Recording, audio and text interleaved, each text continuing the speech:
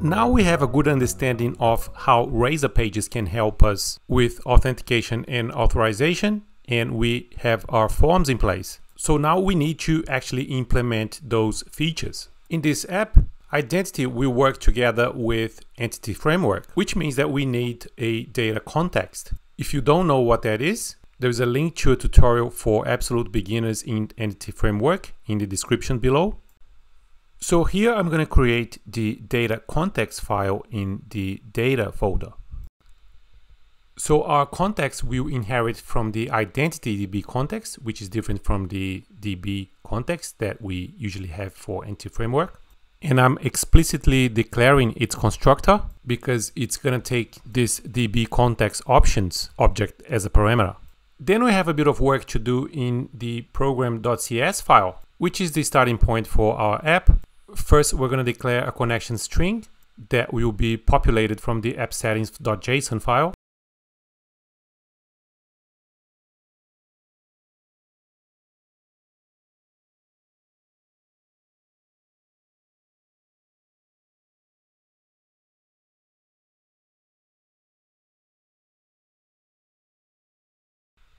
Then I'm going to register my data context. And notice that I'm using the add DB context factory as opposed to add DB context.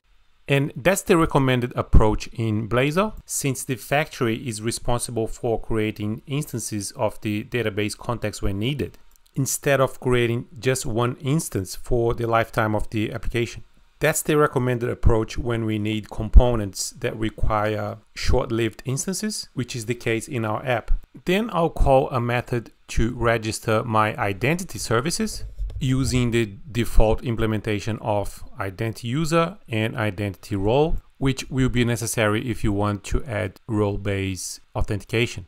And we can add several types of configuration to this registration. And I'll just add a few here that are pretty much self-explanatory. And in the last line, we're calling this add any framework stores so that we can integrate the identity system with entity framework to handle our authentication and authorization. Now I'm going to add some code to make sure that every time we start our application, the database and the tables will be created if they don't exist. And they are created based on the models we have in our app, which means that we don't need to create migrations. And that makes the development process much faster. And we're doing this inside a using statement block that creates a new scope. And that's how we are accessing a service registered in a dependency injection container. And the using statement makes sure that this resource is disposed of once it's used.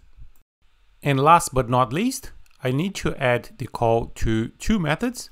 So these are pieces of what we call middleware, and that's essentially components or services that intercept and process each request and response. So it's a key piece of the equation when we are dealing with web development. And they need to be in this order because authorization relies on the user's identity, which we can only know during the authentication process. With all of that in place, if we run the app, we should have our database created along with our identity tables. So the app is working as before, but if we examine our SQL Server Manager, we can see that all the tables related to identity were created. And if this is your first time dealing with identity, you might be a little bit confused, asking yourself, why were these tables created and where was the code for it? But to summarize, identity is a system that comes straight out of the box for the management of authorization and authentication. And it comes with a lot of functionalities that will cater for the needs of all sorts of organizations of all sizes. So for our application, we're only going to use the users table. But for bigger organizations that use identity, most of these tables would be used. And identity provides a great starting point. But let's continue. Let's see how we can actually register and log in a user. So back in the register code behind, we need to bring in a couple of services using dependency injection. And we need to initialize them using our constructor.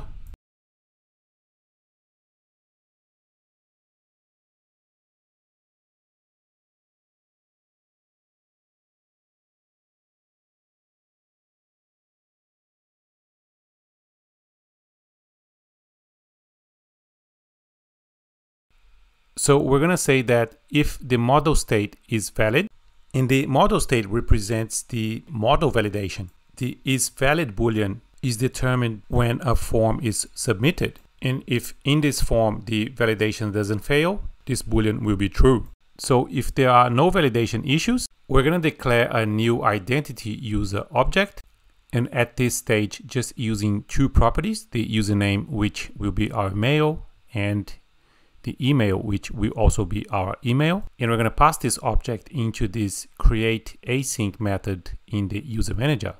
So we're creating a new user using the identity user object and also passing a password. So if we succeed, the sign in manager comes into the picture and the user is logged into the application. And we are setting this isPersistent parameter as false, which means that this user session won't persist. So next time the user navigates into this address, they will have to log in again. And I'm doing this just for the sake of this tutorial, but it's up to you if you want to use that in your app. So we log the user in and redirect it to the root of the app. And outside of this code block, if the model state isn't valid, none of that happens and we just return the page itself. So let's run the app and submit the registration form. We put a breakpoint on line 23 and we pass the validation. So we are going to create the identity object and call the create async method. And if there are no issues, the user will be logged in. So let's see in our table if the user was created. And we can see that my email is there with all the corresponding data.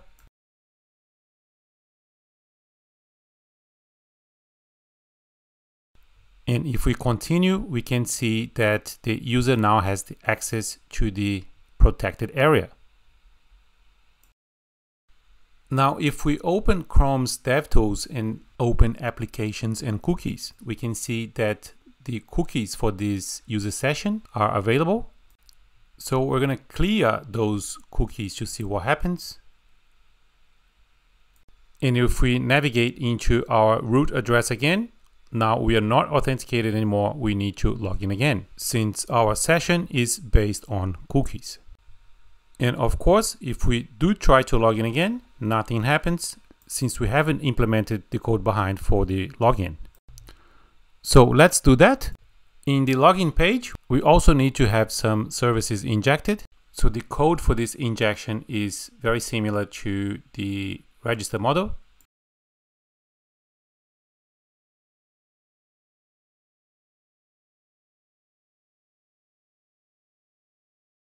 Then in the onPost async method, if the validation doesn't fail, I'm going to call the password signin async method in the sign-in manager, passing the email, the password, also setting the persistence to false and lockout on failure to false. If the result is a success, then I redirect to the root. And if the validation fails, I return the page. So let's try to log the user in and see what happens.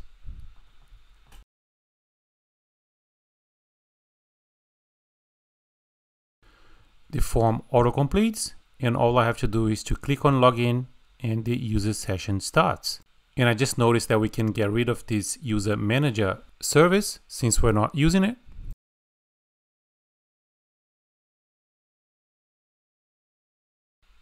And now let's implement the logout.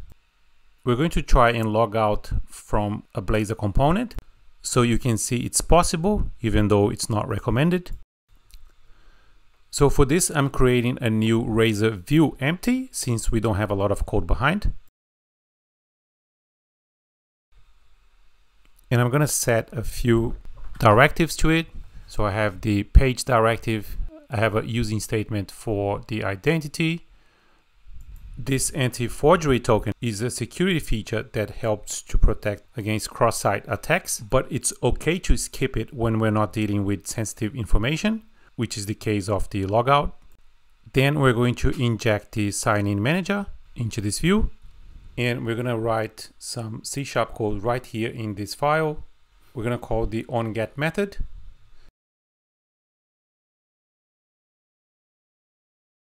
And if the user is signed in, we're going to sign it out. And the code for this is self-explanatory.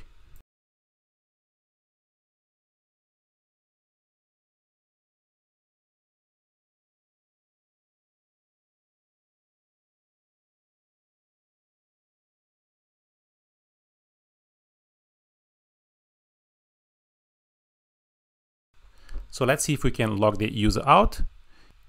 If we navigate to the logout URL, the user is logged out.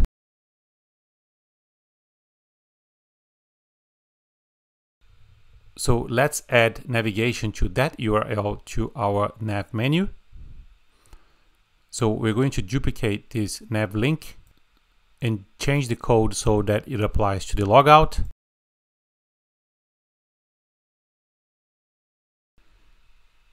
And we're changing the icon, which comes from the Open Iconic library that ships with Blazor. So if you want to use different icons, you can search for the class in the Open Iconic website. And of course, we need to add the reference to the logout URL.